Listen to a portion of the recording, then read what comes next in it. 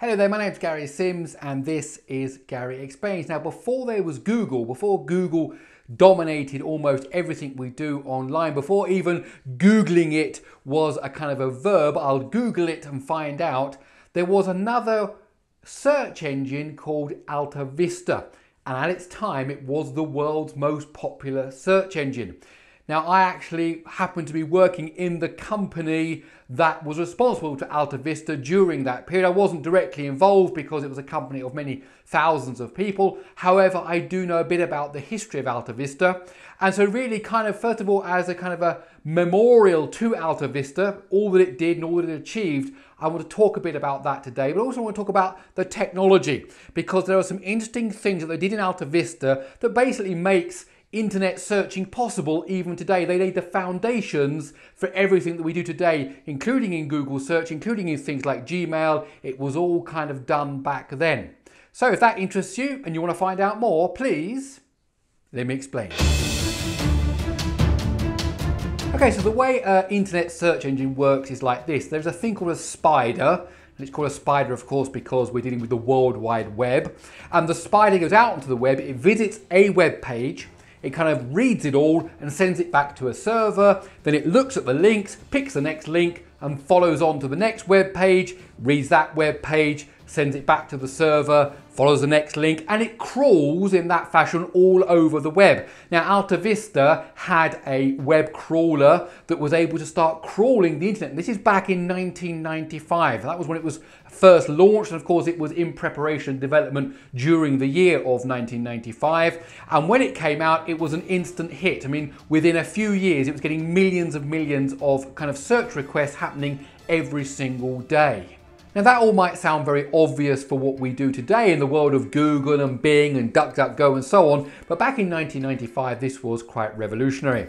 Now let's talk about a quick history of Altavista. It was made by this company called DEC, Digital Equipment Corporation, who were very famous for their mini computers, their VAX line of mini computers. Before that, the PDP range of computers, including the PDP-11, which was very, very popular. And then after the VAX range came the Alpha range. Now, these machines could run basically two operating systems. You could run VMS on it, and I plan to do a video kind of remembering VMS as well, just like I'm doing this one for Altavista. And you could also run commercial versions of Unix, which were called Ultrix, and after that OSF1, that all ran on these DEC machines.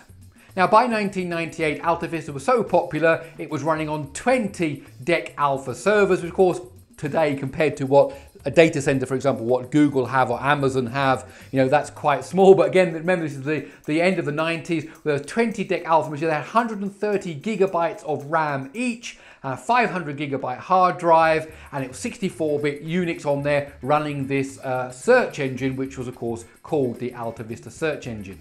Now, one of the other big things that Altavista did was they put advertising on the website. And I remember internally in the company, this was a big discussion because people were saying, hold on, when I come to the Altavista website, I'm not seeing digital being promoted, I'm seeing an advert for Microsoft or for some other company, and we think this might be confusing. People actually said that at the time. Of course, today we live in a world of advertising where there are advertising on the left and the right and the top and in the middle, and there's advertising everywhere. But back in that day, you went to the website and actually to have an advert for someone else's services seemed quite strange, but it was very popular because during the late 90s, Altavista was able to generate $50 million of revenue just through advertising. And this is, of course, way back then in 1998. So it wasn't the big money industry that we see today, but even so, $50 million per year is an impressive figure for way back then.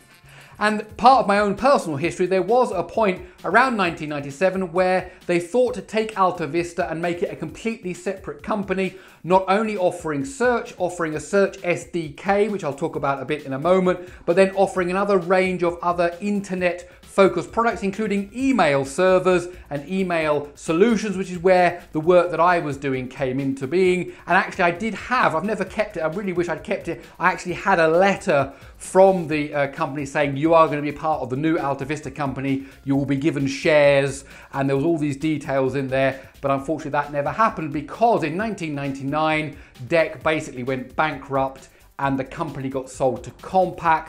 Compaq got bought then by Hewlett Packard, Altavista itself got sold off to another company, which eventually got sold off to another company, which eventually got bought by Yahoo, and then they kind of all went downhill, very much like Yahoo has done in many ways. And in 2013, the Altavista brand, the Altavista website basically died.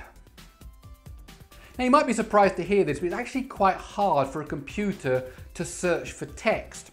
So we might have, let's say, a web page, let's say it's a story about, for example, orange crops, and you want to search for the word orange. Well, a computer in its barest form, how it does that is it looks for the first letter. Is it the letter O? No. Let's move on to the next letter. Is it the letter O? No. And it will keep going down the sort of sequence of characters, which we call a string, until it hits the letter O. And then it'll say, oh, right, is the next letter the letter R? Yes, it is. Oh, good. This could be the word orange. And then it kind of tries to find the word orange in that sequence of characters. Now that might be okay when you have one page. You know, we all kind of do, you know, Control F or whatever, find in page, and we kind of look for something in a Word document in a web browser, and the computer can find it quite quickly. But imagine when you've got 1 million pages, 2 million pages, 10 million pages, 100 million pages of text covering news stories and text and fashion and all, you know, everything. You know, how are you going to search all of those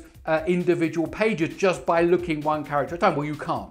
So what a search engine has to do, what in fact a database of any kind has to do, if it's doing text searching, has to create an index. Now what the index does is it splits up the page into words.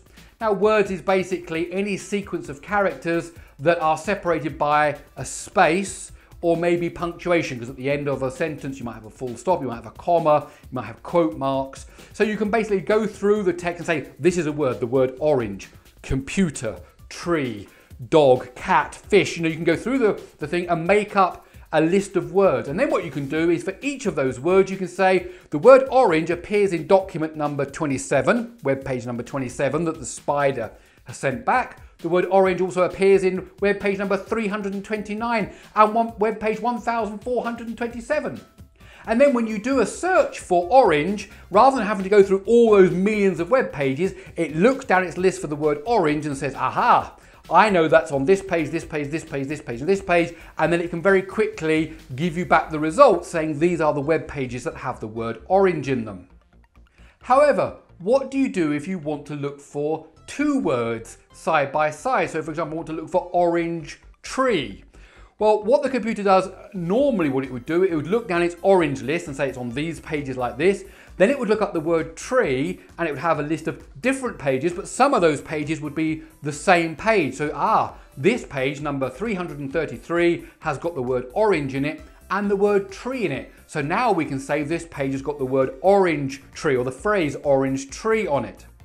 Now the problem with that approach is that, for example, if I wrote an article about orange paint, for example, and talking about how a contract has been signed between one company and another. It's a news item, you know, between this company, and they're going to make orange paint. You know, fantastic. And then at the bottom it says, oh, don't forget to check out our new article on how you should trim your tree in the garden for summer. Well, hold on a second. Now I've looked for the word orange, but actually the word tree is also on that page, but they're not related to each other at all. They are completely disparate bits of information. And in fact, one is really just a link or a piece of information about some other piece of information, some other web page. So returning a result with the word orange tree with that web page would not be very helpful. So what Altavista did is that while it indexes all of those words, orange, fish, dog, cat, computer, keyboard, all the words that you can get, it would also note down the location that it appeared in the page. And this is absolutely vital.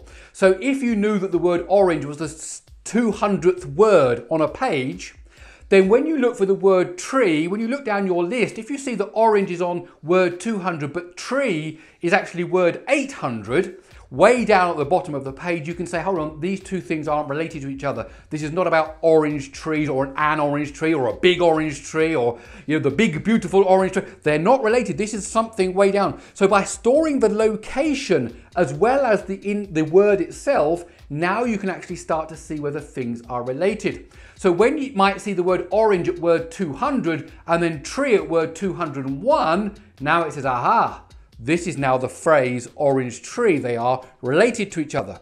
Even if I say something like orange fruit tree, then orange would be at word 200, fruit would be at 201, and tree would be at 202. I can say, well, that's close enough that this is about orange tree. They've put an extra adjective in there, orange fruit tree. So I'm just going to drop the word fruit there, and I'm still going to be able to return a relatively good result that's relevant to the search query because orange and tree are very, very close to each other.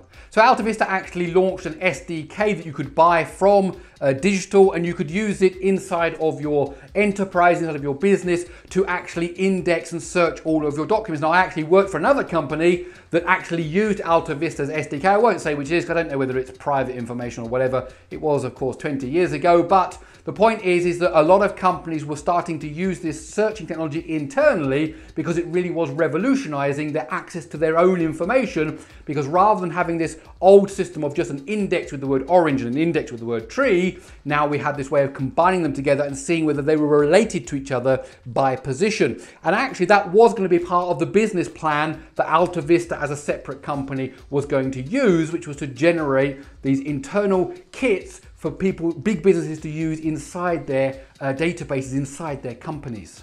And as I mentioned, it's not only about Google Search, it's also about Gmail, because there was an idea inside of DEC at the time, inside of the Altavista team, to convert this for actually indexing and searching email. And the code name for that project was actually called Pachyderm, of course, to do with elephants.